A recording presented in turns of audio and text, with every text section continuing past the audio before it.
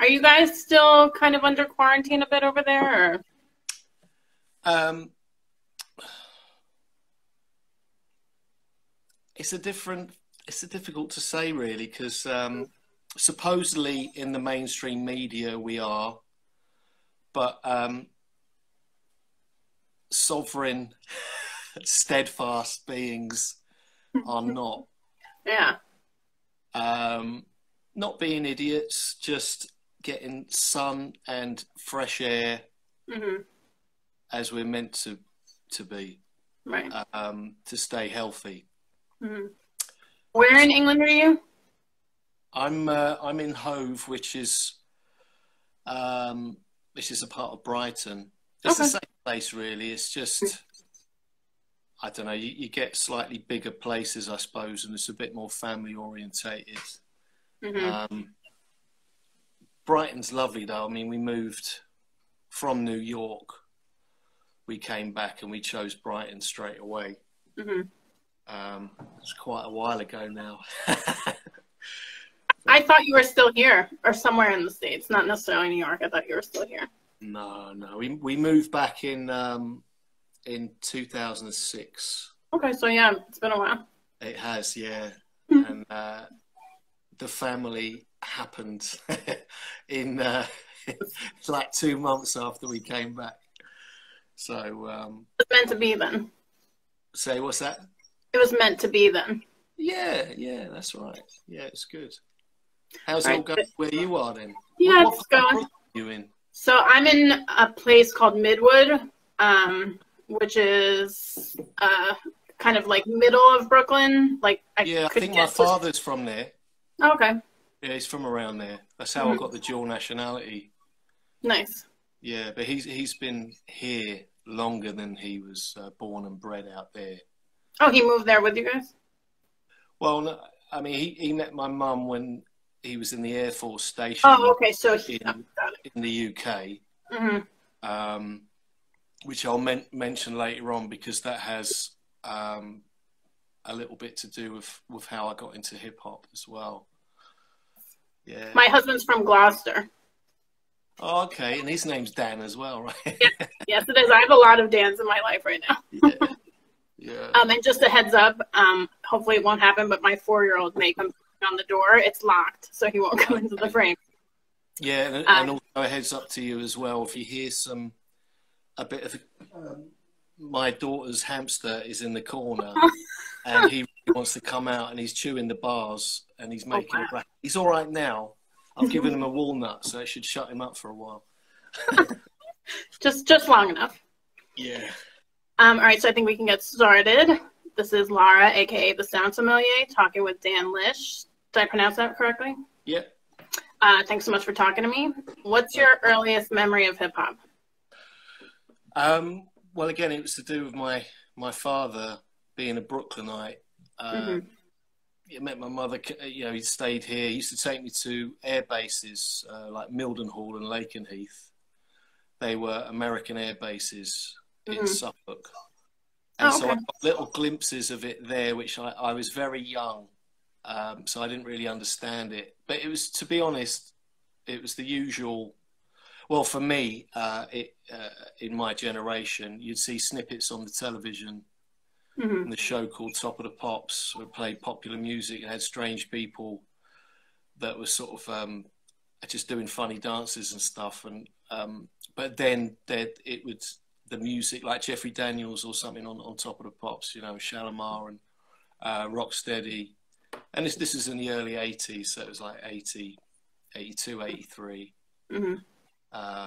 When I had gorgeous locks of ginger hair. You seem to miss those, I'm guessing. What's that? I said you seem to miss those. No, I don't really. I just, it's so much easier to look after. But I would think so. My mum does. My mum misses them. Oh. Why'd you shave your hair? Stop shaving your hair.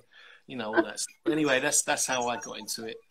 Top of the Pops, kind of. Yeah, and friends that had connections, because I was in a little town called Thetford, Norfolk at the time. It was in Thetford, based in Norfolk. Parents split up, my dad remarried, ended up in Thetford. It's a bit of a shithole. Yeah. Got into hip hop around that time because of the TV, little snippets you'd see, and also my friends that had connections with London, and the air bases. So it all sort of came together really, and you're like a little sponge at that age. You're just sucking up all sorts of stuff around your environment, and it's really hard. I mean, I get into the depths of it. I'll talk about my book later on, but I get quite philosophical. I wear my philosophical hat in the introduction of this book about how and just the sort of vibe in the country at the time, where it was under quite just a nasty government. I mean, not much has changed. You know, I won't get on my soapbox now, but you know what I mean. I feel like we're both dealing with some interesting government issues right now. Yeah.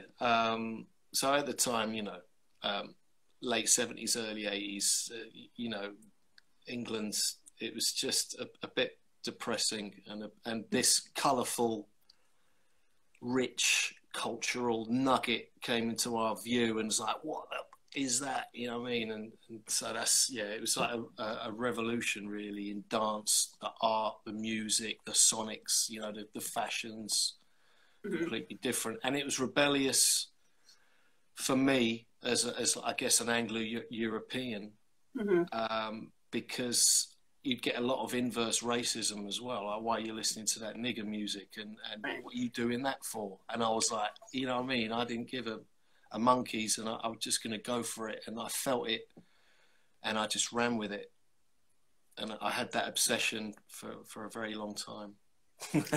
So how old would you say you were when that happened? 13, 14, yeah, you know, yeah. I was born in 71, so. Okay. Are you drinking PG Tips? 10 years ago, I would have said yes. This is Earl Grey. Oh, excuse me. Yeah, Red Bush as well. Oh, I like that too. Yeah. What are you currently listening to, whether it be genres or artists or certain records? I mean, I gave this a good listen today. This is great. This is Oxygen, age appropriate. That was really good. I think he's based in. No, he's Long Island. He'll kick me for saying if he was BK, but yeah, he's Long Island, and that is very good promotion because I did the cover, but the album's great. I mean, it's like they're both in like I would say a traditional sound. You know, if it's 20 years ago, you'd probably say True School, or 25 years, but it's more a traditional sounding. Some kids will say, "Oh, that's some, you know, it just sounds old school." But to me, it's that traditional sounding vibe, which it resonates still, you know, with me today. So, but I mean, I don't know. There's I listen to jazz. I mean, even classical music sometimes if I'm in that mood.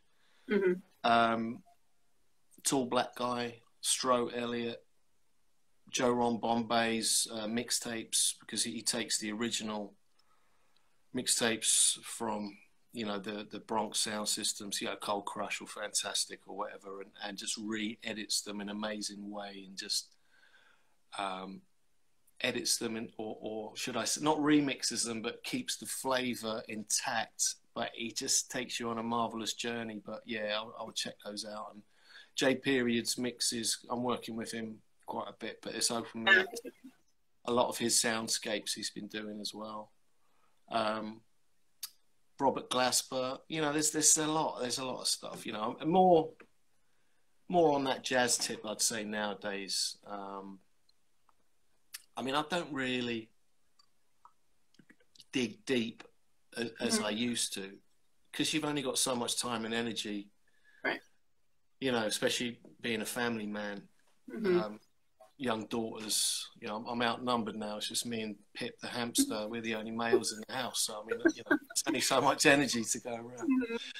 But yeah, there's a lot of music still, but I'm not obsessive as I was, because I would dig deep and, you know, have that testosterone fueled trophy hunting head on. You know, like, yeah, I found this. I mean, I still love beats, like break beats, just a raw DJ cutting up break beats, just doubling up is just, it's just my cup of tea, as they say. You know, it's just really, I still love that just rawness of it. Did you ever dabble in DJing? Yeah, I did. I did pirate radio for about 8-9 years in the UK.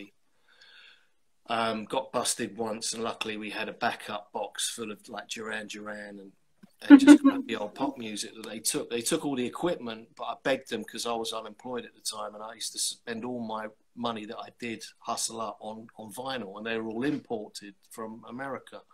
And I begged them just if I could keep my wax, and they just took all the equipment in that crap box. But yeah, did that, and did, you know, nightclubs, jams, did stuff in New York with King Up Rock and Dynasty Rockers. We did dollar jams and b-boy jams, up rock contests, and still keeping that rootical, you know, style and flavour. Really, not really. I did a lot of stuff, man. It's, you know, you're taking me back now, but yeah, I did this thing called the Go Off. I started that night on the south coast of England, and we used to get b-boys. That's when we was trying to fuse all the elements, bring them all back again. It was that true school thing again, you know, in the mid to late 90s. So we used to get Axed Down, Company Flow, had local, a lot of hardcore crews from like Mud Family from London, and got to give a shout to Ali as well, who was my partner in that as well. He had the connections for a lot of US groups, so, you know, we'd get them off the circuit if they were performing in London, you know. But yeah, so sorry, I probably waffling. No, that's totally fine. I appreciate it. Were you ever a fan? Not were you ever a fan, but were you a fan of UK hip hop as well, or was it kind of you were just more into America? To be honest, I mean, I was, but I was a fan of I love UK hip hop, but it always had that sort of Yankee sort of like twang to it. Realizing like Demon Boys, Hijack, all these old crews, and then I moved out to America, came back, and everyone's speaking in their tongue, their like traditional, like, you know what I mean? But I was just brought up with that rootical New York sound, and that's what I love, and I always will. Right. So the new crews, they're probably very talented, but I'm not, to be honest, I'm not really looking out for the sound. And if I hear it, I respect it and the lyricism, but it just doesn't really float my boat. That's you know? Okay. Yeah, I'm trying to figure out, and I just doesn't really do it. And there's so many strains, and UK hip hop is very strong right now, but I'm just more into, you know, the New York, especially. I'm not going to hate on that. Yeah. So you mentioned Norfolk. Did you grow up around there, would you say, or? Well, I was. It's Suffolk where I was born and bred, in Bury St Edmunds. It's very rural. That's where my folks brought me up, and that's where you went to school, or? Yeah. Okay. And when, like I say, my parents, my mum and dad split up when I was at that delicate age of about 10, when you need that, when you need stability, stability, and your hormones are going crazy and your brain's being rewired, and so that wasn't nice. And I moved to Thetford, but that's where I got into hip hop there. So it's always. It's just I wouldn't say a special place in my heart, because I go back there and it is a bit of a dump. But I talk about that in the book and everything, and, you know, get into the nitty gritty really. So. Right. So when did art come into the picture? Were you artistic in school, or? Yeah, I mean, it's runs on my mother's side. She told me that my 7th grade granddad, or no, uncle, which is like, I'm really awful with the dates, but it's 1700s or something like that. It was Sir Joshua Reynolds, and he was the first president in the Royal Academy of Art and painted royalty and all that. And you know, I should really research it, but I'm cool. You know, it's just yeah, he's got his statue up in London, and yeah, my mum told me about that, so I was a little bit ignorant to it, and I should research it, and I will at some point. But I think that's where the artistic flair comes from, is on my mother's side. Oh, sorry, go ahead. No, I was just saying. So I was always known for the lad that was always drawing, and I did it for escapism, you know, difficult family situations and stuff, right. And just to get out there really. And I always had a good terrible with words, and I got ungraded in maths, dyslexic, but visual imagery I could hold that for a long time. So I'm good with faces, but terrible with names. You can't be good at everything. I'm awful at math too. So, how did your environment influence your art growing up?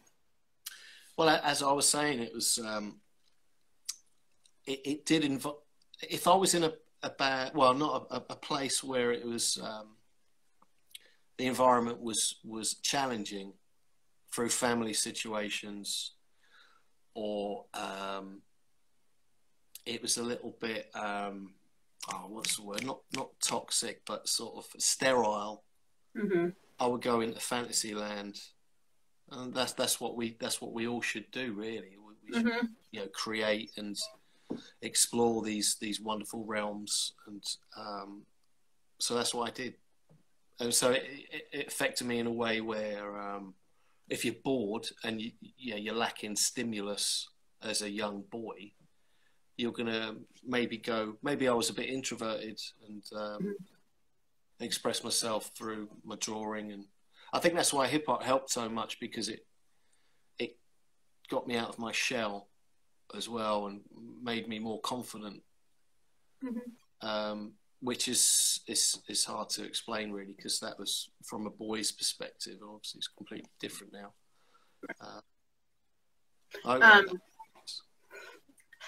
So you say you draw inspiration from everyday life and working with creative people. Can you give examples? It's just meeting just decent, open-minded people. It's I can't really give. I mean, the artists that I work with as well, if they're really good at their craft, and I'm doing a different type of craft. You know, we have that same creative flair for that sort of unique human journey where you're creating something and you may be lucky enough to make a living out of it. It's nice just to talk to people that make music and are craft workers in their own right. So that's what I mean about that, really, and knowing your fellowship and or finding your fellowship with sort of just decent, forward-thinking, sovereign people, which is quite important, I think, in this day and age, just to find not just your truth, but the truth in others, and honesty, and obviously being grounded as well. But yeah, just having that. It's really hard to explain. I don't want to get too philosophical right now. No, that's okay. Yeah, it's these are the people that influence me, and nature as well is such a big thing for me. Just to go out into the hills or swim in the sea every day. Although that's not really answering your question. No, that's fine. Any kind of inspiration, that's fine. Yeah, I think I've answered that okay. I mean, it's a big question. It's huge. It would take a lot of thought, but yes. Sorry, I'm waffling on. That's totally fine. So you specialize in illustration, video game concept art, wall art. Do you have a preference for any of those, or are there any others that I'm left off that you want to? No, that's cool. I mean, it's all artwork. It's all creativity in the end. And although I'm an artist, I guess the commercial word is illustrator. And because I've been, as my main bread and butter, working for the video game industry for 20 odd years now, that's just another part of illustration to me. You can call it what you want. It's the same as in the movies. If you're creating characters and environments, you're a concept artist. That's what they'll label you, but you're still an artist. You're an illustrator. So I used to be completely obsessed with, graffiti as well, as that came in that nice package, with all the elements of hip hop. But I've slowly I just realised that it was an ode to New York, the New York flavour of graffiti and the whole rebellious nature of it.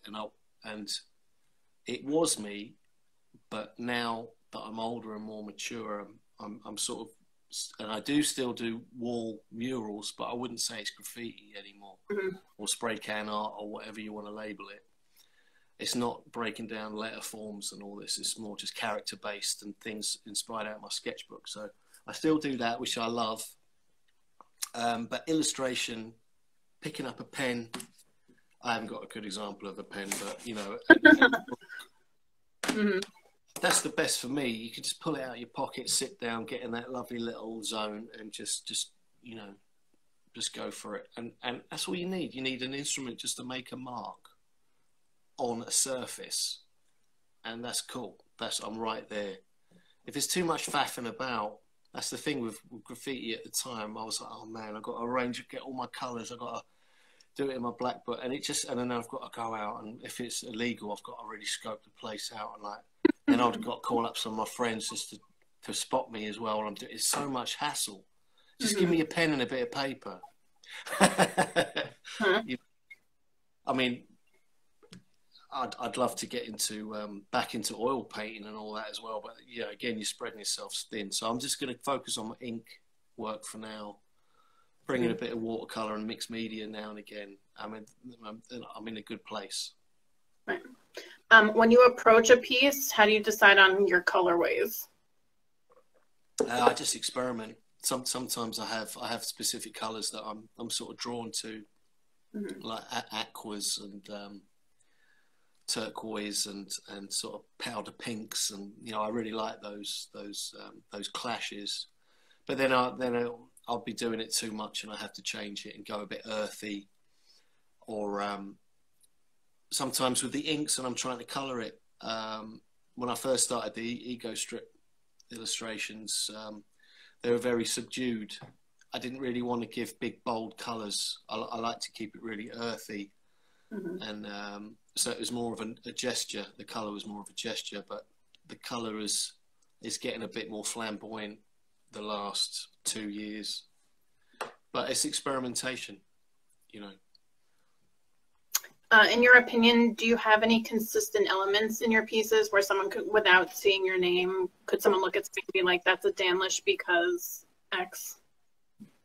I mean, I guess it's ink. It's just the cross hatching. It's the style that I just try and create a form, a structure within line. And that's it. Instead of just going cross hatch, cross crack, that's the shading. I'll pick at the structure. It's really hard to explain.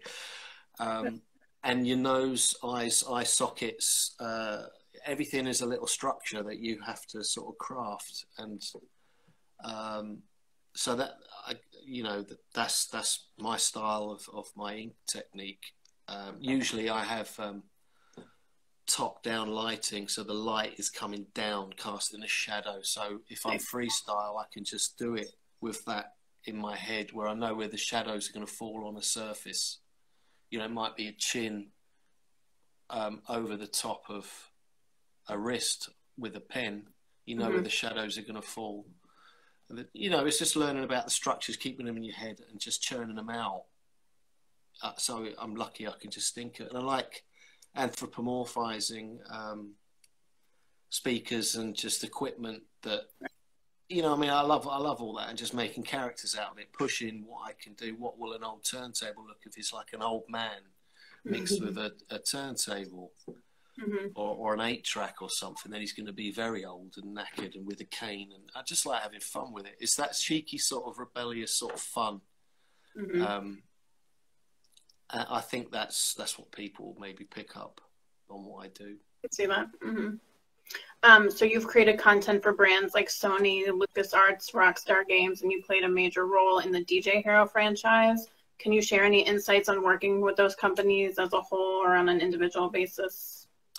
Any stories you want to share? I mean, it's a buzz working with big companies, but it can be tricky because it seems like the more corporate they are, the more, not inhuman, I would say, but you know, it's you haven't got that freedom. Well, right. I'm only specific speaking. They are.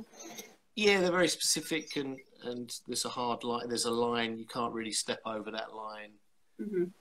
It's quite rare. I mean, nowadays I'm quite lucky. It's happening a lot more, but I think that comes with experience and confidence as well. Maybe that's it. But I mean, working with some of these big companies, like it's a buzz, and that sort of, you sort of get carried away with the sort of excitement, but then when you're halfway through the project, it's quite a slog. I'm not being very specific. It's just it varies a lot. It does vary. There can be some quite awful companies I've worked with. Mention no names. But it's still good experience because you learn to be humble, but not take any crap as well. You know, so a lot of humility and just try and it's negotiation as well. You learn to negotiate a bit thoroughly and try not to get emotionally triggered if someone's an arsehole. I mean, yeah, builds up your tolerance. Yeah, which I didn't have a lot of back then. I've got a lot more now. Yeah. Understood. So you've also worked with other mediums, comic book illustrations, album art, toy design. What draws you to any particular project? And can you work on multiple at the same time? Yeah, I can. It's a challenge, but I work fast, and I don't dither about with too many roughs. I just know what's in my head, get it out there, and I'd say I'm lucky. It's like 90% of the time it's on point, and so you can and it's just a nice, smooth process. Sorry, you're gonna have to repeat the question again. No, that's fine. I just asked, like, what draws you? Like, if you were approached to do a comic book or a toy design, what do you need to see in order to be like, yes, I definitely want to work on that project? Well, if the person is a nice person, they're just respectful and humble, and you know, it's that mutual niceness. You know, we're working to a goal. We're creative. Let's work together. If someone's going to be an arsehole, it's not going to work. Or if they're going to be, I don't know. It's like, what do you mean by an arsehole? But you know, you get the picture. I know what you mean. And the project has just got to be really cool. I think when I was a lot younger, I would take everything and anything on, and I would stretch myself too thin. And I'll think, yeah, this is cool for the experience, but it wasn't really favourable to my mental health. It's just a cool project, exciting, and good people.